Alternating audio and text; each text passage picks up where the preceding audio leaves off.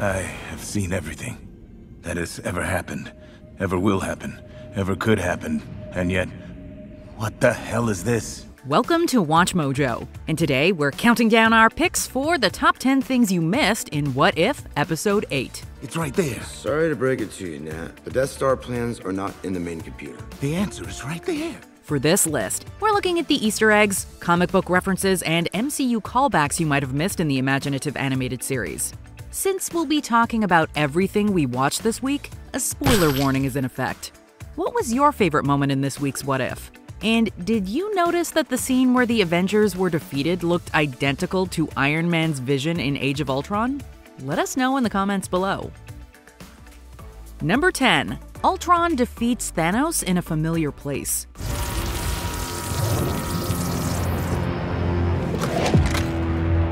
Fascinating. Our jaws dropped when Ultron decimated Thanos moments after the Mad Titan arrived with 5 Infinity Stones. We were so shocked by the robot's overwhelming victory that we didn't even notice where it went down at first. Dialing Avengers Tower. Hello. Hi, I'd like to order a pizza. If you look at the wide shot, you'll see Ultron appears to be standing on a ruined Avengers Tower. Since the show's robot origins mirror the main timeline, this is the place where the villain was essentially born. He notably attacked the Avengers and got away with the Mind Stone shortly after he came to be. Seeing this Ultron take the remaining 5 cosmic items and slay the heroes where he was born quickly establishes the robot as a serious threat. Wow. I see everything. There are worlds beyond my own. Worlds that need me. Number 9. The Terminator callbacks fit the story's dark fate. Ultron's going after the nuclear codes. I don't know how much longer we can hold him off. We have to take out the satellite network. He won't be able to launch the nukes without them. Once the AI known as Ultron devastated the world, we immediately thought he'd get along with the incredibly destructive Skynet superintelligence system from the Terminator franchise. Their dark objectives are far from the only parallel between each villain's respective universe. The scene where Ultron launches the world's nuclear weapons looks eerily similar to the time Skynet fired its Earth's nukes in Terminator 3.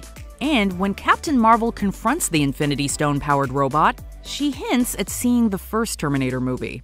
Listen, Skynet, I've seen the Killer Robot movie, and I gotta say, I really don't think it needs a sequel. Unfortunately, it seems like she never got back to Earth to see the iconic Judgment Day sequel. But at least Ultron destroyed the world Skynet style before she had to suffer through Terminator Genesis. Everything's changed. The 1984 John sent you to, it no longer exists. No, this is all wrong, all right? John sent me here to save you. From the Terminator that was sent back to kill me, I know, but we already took care of him. Number 8. Natasha and Clint reference a pair of sad MCU scenes. Wait, stop it! You found it? That was my box. An old Hydra base in Siberia. The last 2 Avengers standing traveled to a remote Siberian Hydra facility in a last-ditch attempt to stop Ultron. This is the same place where Tony Stark learned that the Winter Soldier assassinated his parents and where he fought Cap. After reaching this remote location, the duo recreates another harrowing MCU moment. As Ultron drones close in on the heroes, Natasha desperately tries to keep Clint from falling. Their positions are a dark reflection of what happened in Endgame. Let me go. No. Please, no. During the film, a hopeful Natasha let herself fall so Clint could get the Soul Stone and save lives. The show sadly features a tired Avenger who lets go of his friend's hand while she escapes. Hopefully, Hawkeye's final act leads to Natasha saving many lives. We should keep moving. More sentries are likely on their way. I still don't get it. Number 7. Why the Watcher keeps his oath. All those worlds, all that suffering, and you just watched. I swore an oath. I cannot exert my will in the natural order of things. I cannot intervene. Although the Watcher has repeatedly said that he refuses to interfere, he hasn't fully explained why he stays out of events on the show. But the comics offer a tragic reason behind this solemn oath. The answer is right there. I can show them. I can intervene. I could save the multiverse. And so many, many lives.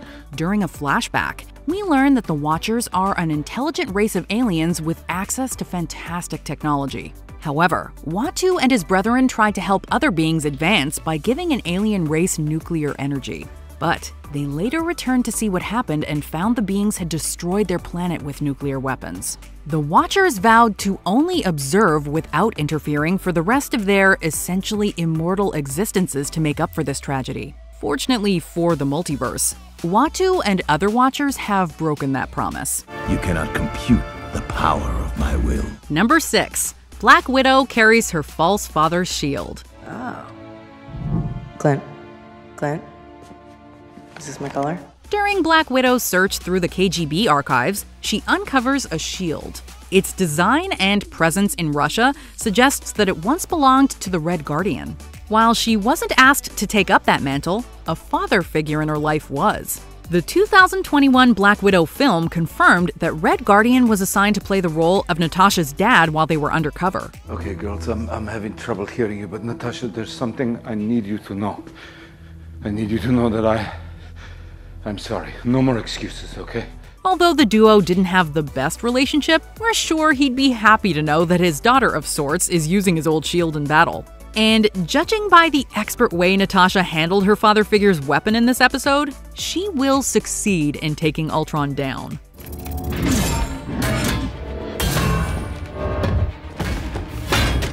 Number 5. A very different Ultron fought a robotic uprising in the comics. Ultron got his wish.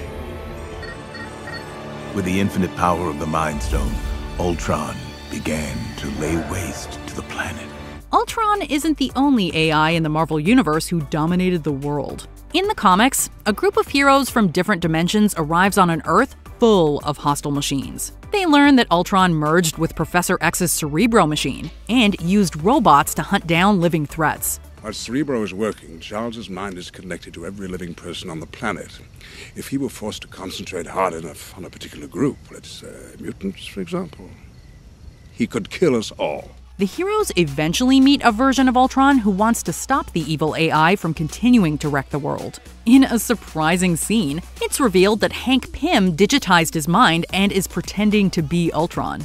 Although we know a human's under the metal shell, it is surreal to watch this traditionally evil robot fighting for good. We're not holding our breath that Ultron will embrace the light on the show, though. You don't have to do this. I made you for peace. It's evolution. Only a primitive mind would fail to see the distinction. Number 4. Ross Marquand has now voiced 2 Marvel big bads. Isn't this more fun than just watching? And to be honest, it's a lot less creepy on your part.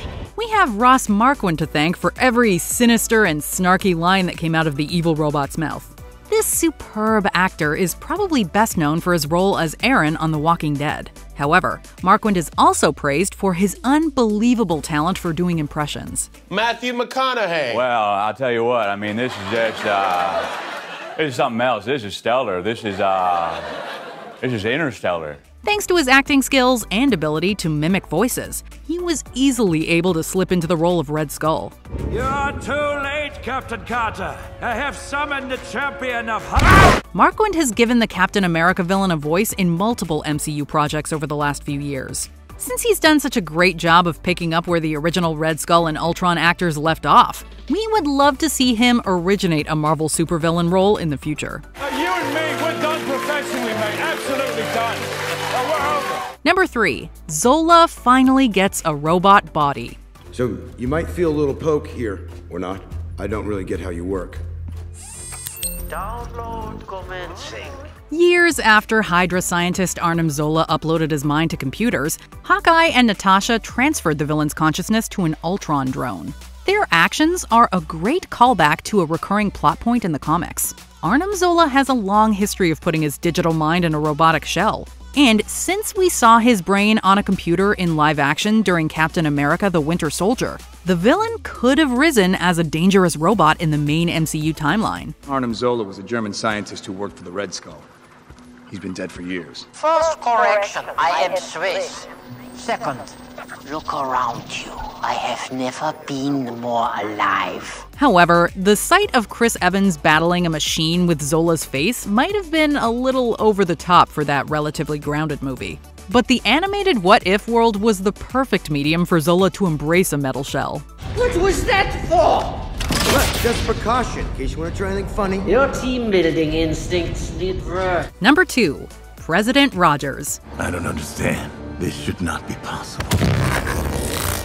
Oh, but anything is possible in a multiverse. While the Watcher and Ultron were trading blows in an epic brawl, they were also traveling through different realities. They eventually land in a universe where Steve Rogers is being sworn in as Commander-in-Chief of the United States. I, Stephen Grant Rogers, do solemnly swear. This Easter egg was a much bigger deal in the Ultimates comic series. After Steve Rogers is elected president and gives an awesome speech, he has to balance his superhero missions with his political career. He ultimately decides that it would be best for the country if he resigned and focused on being Captain America again. Although we know Steve's presidential career didn't work out in one universe, we would not mind visiting a world where he leads the US.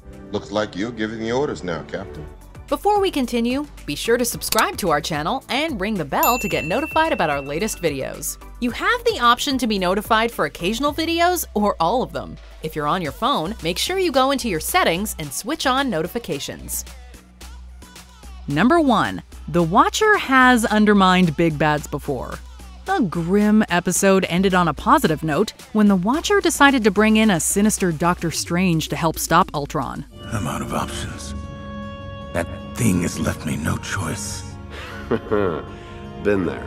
If the observant alien's plan succeeds, the robot will be the latest in a long line of supervillains that were undermined by a Watcher. While there are many examples of Uatu thwarting evildoers, one of his most memorable victories involved Galactus. The hungry cosmic villain planned on draining Earth's energy. After failing to convince Galactus to leave the planet alone, the Watcher guided Human Torch to the ultimate nullifier device.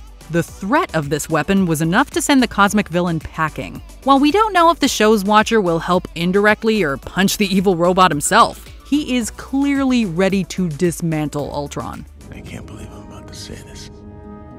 I see now. I need your help. Do you agree with our picks? Check out this other recent clip from WatchMojo, and be sure to subscribe and ring the bell to be notified about our latest videos.